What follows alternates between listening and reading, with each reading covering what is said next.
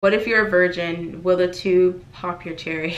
Hi guys, and welcome back to my channel. So today is going to be kind of a fun video that I thought of doing. I think it would be pretty funny. And that's answering the questions that I got from this Monistat 7 video that I did like years ago. I think I did it back in like 2014. Oh my god, that was like 6 years ago. I've been on YouTube for quite a while, but I haven't been consistently on YouTube. People are gonna be like, oh my god, you've been on YouTube for so long. Like, really? I have, but I really haven't technically, because I have not been consistent with my videos like I am. Like I've been the last like couple months or year or whatever, but okay. So I am going to answer the questions from that Monistat 7 video. Sometimes I'm like smirking right now because they're so funny sometimes. Just like, I guess younger girls like really curious or just like kind of concerned about what's going on with their bodies and all that stuff. And I literally giggle sometimes like looking at these questions because they're so funny. So I'm gonna go ahead and answer them.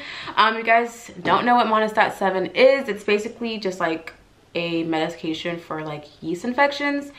Just about every girl, if not every girl, one day will get a yeast infection in their life. It's not that serious, but I made a whole video on it because I'm like, there are no videos on it here.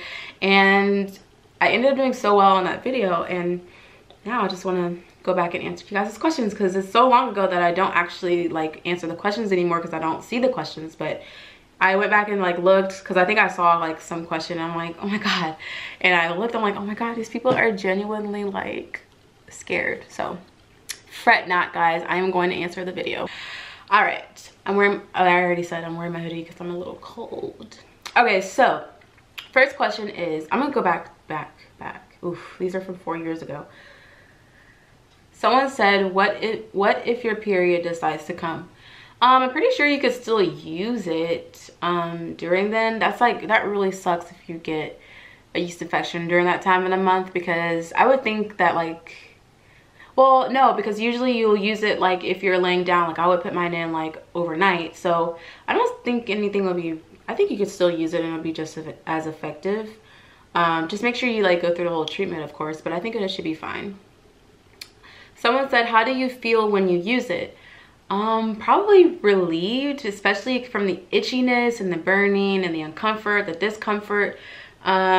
It comes with like medicated wipes where it'll help with the itchiness. And then like after a day of using it, you feel so much better. Oh my god, it's like when you first use it, you're like, okay, I feel it working, like something has to be working.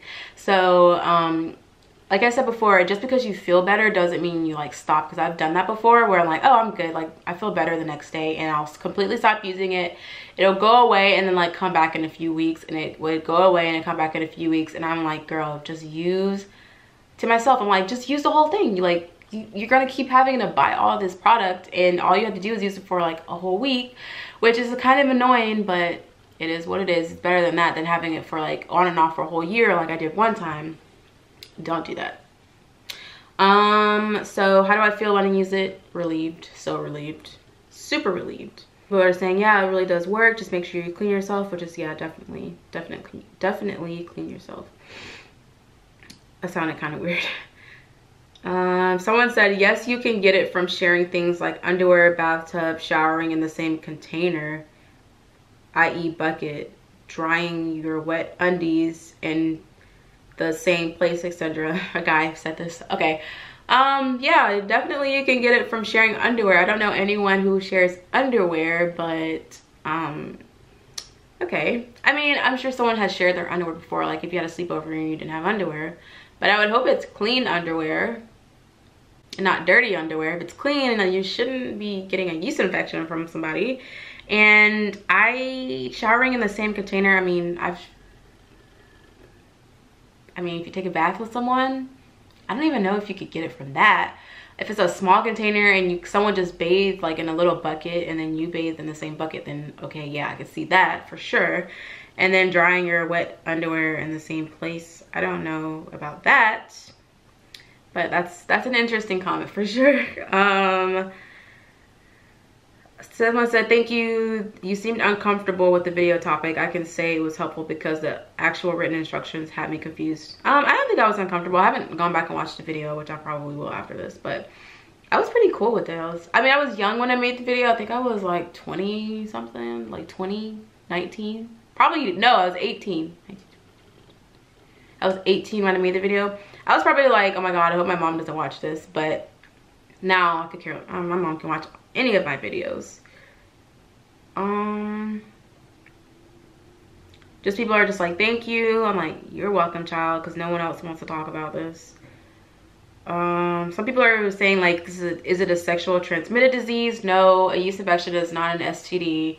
It is just an imbalance in your like hormones and in your pH levels down there, and it just kind of gets out of whack, and then the bad bacteria kind of grows over the good bacteria, and it just need a little bit of help of killing off the bad bacteria so that the good bacteria can kind of regenerate itself, even though it does kill off the good bacteria too, but just to help you out and get yourself back on track. People are just happy, like it's it's very informational, and I'm glad. I'm so glad. I never thought in a million years this video would like do so well. Someone said, is it supposed to itch once you put the cream on it? So like I said, so they put like this you have like a medication wipes that you can take with you, and they also have like this cream, like mostly they're like really small, in a really small tube, and you can kind of put it in the areas that are itching. I literally would slather that stuff all over because it would be itching so bad. And so I would put that, like the cream on there, and it would relieve it. Oh my God, it would relieve it so well. But yeah, there's a cream. It's not supposed to itch after you put the cream in there. If it does, then I guess wait it out. I don't know. Does it come back after you use the whole kit? No, it should not come back after you use the whole kit. If it does, I would recommend making an appointment with your OB, not OB, or your gynecologist, or like regular doctor if you guys don't go to a gyno yet, and get that checked out, because it could be something bigger than just a yeast infection. But usually after you finish, I think there's Monistat 3. I think there's one that comes with just one, but I know there's Monistat 3 and Monistat 7. Monistat 7 I would recommend because it's a longer period. I think 3 just probably has a higher dosage in there, so that's why you can use it for 3 days. But I've only used Monistat 7. And after you finish like the whole entire thing, you should be good. Like it should be gone completely, and it shouldn't come back unless, you know, like a few years later, a year or whatever later, like something else happens. It's just kind of like the way of life. But it shouldn't still be there after you use the whole kit, if you use it properly, that is. Someone said, I'm 18 weeks preggers and I just got my first. Found out today if this literally can be a side effect of pregnancy, which is true. Just happens sometimes and there isn't much I can do. Evidently Greek yogurt is a good to eat while you have, oddly enough. So yeah, definitely when you're pregnant, it probably, I won't say probably will happen, but it's probably like, it's really common because your hormones are just so out of whack, and it just kind of happens that way. And then yes, I have heard that Greek yogurt, if you like, I think of like directly apply it on there and eat it, and basically that's because there's really good bacteria in Greek yogurt that can, you know, help generate really good bacteria and like kill off the bad bacteria. So yeah, having good what's the word, not probiotics. It's a probiotic. I couldn't think of the word. Probiotics are really good for when you have some kind of infection, especially like a yeast infection, a UTI, anything like that. It can help, you know, get rid of it. I still do recommend having some sort of going to the doctor or getting some kind of over-the-counter thing, just to kind of help it, because you don't want it to come back. But yeah, that's a really good home remedy that you could use. Someone says, you're not helping, blah blah blah, why don't you say direct? I don't even know what they mean by that. Someone said, what level of Monistat is required to insert? Please answer ASAP. So basically, I kind of described it in the video, but you just basically like, there's like these tubes that come with it. You squeeze it all the way in there. You fill the whole entire tube up, and then you just loop right in there. Pretty simple. I guess the directions on there just are not good for people to understand. I don't know. How do I feel when I use it? I feel great. I got that question a lot. And then the last question I'm going to answer is, I don't think I snapped all the questions on here, but is what if you're a virgin, will the tube pop your cherry? I thought that was so funny. If you mean pop your hymen, I mean, it's possible because I know like tampons can do that, but I wouldn't really worry about that. Like, you'll still be a virgin after you use sorry, it's really not funny. Yes, you'll still be a virgin after you use Monistat 7. I promise. If you're using Monistat 7, you know what I mean. So don't worry about your virginity. You'll still be a virgin.